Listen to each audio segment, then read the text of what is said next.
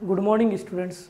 Today we will learn about inverse function of class 10 of optional math.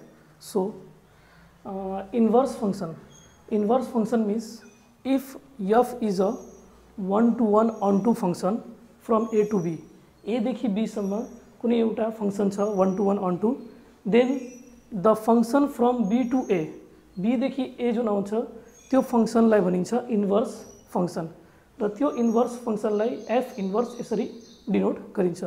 Example, suppose if f equal two 1,3, 2,4, 3,5, then its inverse f inverse is 3,1, 4,2, 5,3.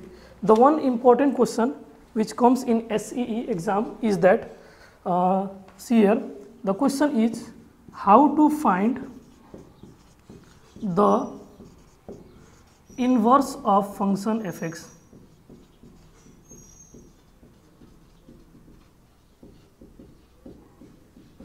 कुनै function fx दिएको छ भने त्यस्तो केसमा त्यो function fx को inverse कसरी निकाल्ने.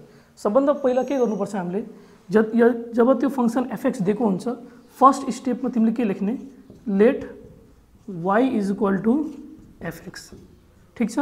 अनि fx को भ्यालु दिएको हुन्छ, fx को भ्यालु राख्ने, भ्यालु राखिसकेपछि इन्टरचेन्ज गर्ने, इन्टरचेन्जिङ x एन्ड y.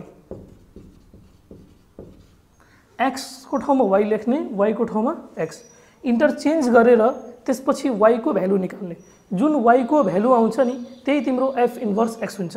यहाँ म लेखिदिन्छु, solve and find the value of y.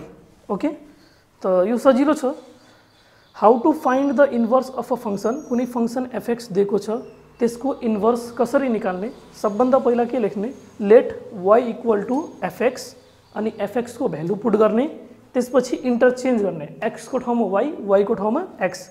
Interchange गरिसकेपछि y को भ्यालु निकाल्ने, जुन y को भ्यालु आउँछ त्यही नै तिम्रो f इन्भर्स x हुन्छ. इन्टरचेन्ज गरिसकेपछि जुन y को भ्यालु आउँछ त्यही नै इन्भर्स फंक्शनको भ्यालु हुन्छ, f इन्भर्स x को हुन्छ. एउटा क्वेशन छ, example, suppose question number 1, find the inverse of the function. Find the inverse of the function. A number में छ, क्वेश्चन दिएको छ, fx equal two 4x plus 5, fx equal two 4x plus 5. ल, अब यसको क्वेश्चन कसरी गर्ने. मैले के भनेको थिएँ, how to find the inverse of function भन्छ भने के गर्ने, पहिला late y equal two fx लेख्ने. त पहिला के लेख, late y equal two fx. अब fx को भ्यालु पुट गरिदेऊ, fx को भ्यालु कति छ, 4x प्लस 5. त्यसपछि के लेख भने चाहिँ यहाँ इन्टरचेन्जिङ x एन्ड y. यहाँ लेख्ने interchanging x and y, we get, ल y को ठाउँमा x लेख, यो y छ, यहाँ लेख्ने x, यहाँ x छ, यहाँ लेख्ने y, 4y प्लस 5. अब के गर्नुपर्छ हामीले, solve and find the value of y. y को भ्यालु निकाल्ने. त यो y को भ्यालु निकाल्नु छ भने पहिला 5 लाई यता ल्याउने. त 5 लाई यता ल्याउँछ भने के हुन्छ, प्लस छ माइनस भइगयो, x minus 5 equal two 4y. यहाँ इन्टुमा छ, 4 लाई यता ल्याएपछि के हुन्छ, divide, x minus 5 divide by 4 equal two y. ल, देयरफोर y इक्वल टू कति आयो, x माइनस 5 बाई 4. जुन यो y को भ्यालु आछ यही नै के हो, f inverse x. Therefore f inverse x is equal two x minus 5 by 4. Okay, ल यस्तै टाइप्सको केही क्वेसन्सहरू 2-4 लेख्छु अनि हल्का हार्ड टाइपको क्वेसन पनि म एउटा गरिदिन्छु, फेरि त्यो टाइप्सको क्वेसन पनि म लेखिदिन्छु. ल यो क्वेसन्स तिम्रो चाहिँ घरमा गर्नुपर्छ. क्वेसन नम्बर बी मा के छ भने fx दिएको छ 2x minus 1, 2x minus 1. Question number C मा छ तिम्रो 5x plus 8. Question number D में छ 6x minus 7 अनि क्वेसन नंबर ई लास्ट एउटा छ यो मोडल को 4x plus 9 यो सबै सजिलो क्वेशन्सहरु छ। अब यस्तै सेम टाइपको क्वेशन यो जुन छ तिमीले यो घरमा गर्ने। अब अर्को मोडलको क्वेशन्स पनि छ र त्यो अर्को मोडलको क्वेशन चाहिँ म अब हल्का हार्ड टाइपको छ त्यो म गरिदिरहेको छु, त्यो पनि एउटा गर्छु नि त्यसपछि तिम्रो गर्ने।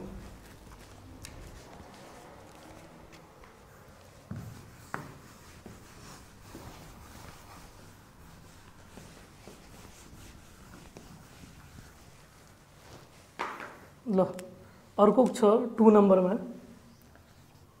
Find the inverse of the function। ल 2 को ए मा छ question.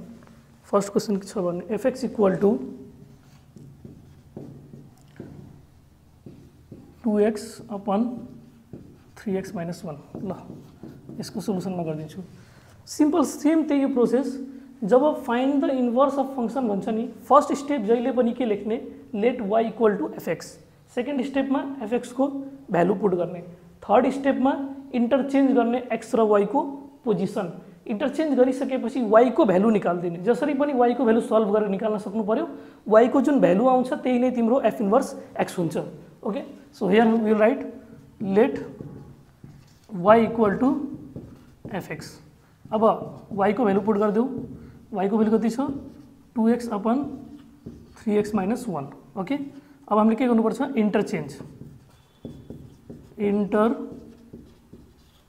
Changing x and y we get.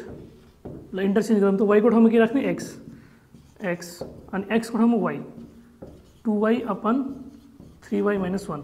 अब हामीले त y को भ्यालु निकाल्नुपर्छ। यहाँ त दुईटा y छ त पहिला के गर्ने क्रस मल्टिप्लाई गर र क्रस मल्टिप्लाई गर्छौ भने यसले के हुन्छ 3x y minus x is equal two 2y। हामीलाई निकाल्नु छ y, यहाँ दुईटा y छ त यो y लाई सँगै राख्ने, y लाई सँगै राख्ने अनि कमन लिने। त 2y लाई यता ल्याइदेऊ 3xy माइनस 2y अनि यो माइनस x हुँदा हुन्छ भने प्लस x। अब यसमा कमन ल्याऊ y किनभने फाइन्ड आउट y गर्नु छ त y कमन लिनु पर्यो। त y कमन आएपछि यहाँ के हुन्छ 3x minus 2 is equal two x। अब यो y निकाल्नु छ यसलाई उता लगेर डिवाइड गरिदिने और y is equal two x upon 3x minus 2। ल y को भ्यालु आयो यही नै तिम्रो के हो f inverse x। Therefore f inverse x is equal two x upon 3x minus 2 answer. Okay now I will write the same types of question and you have to do in your home। Okay।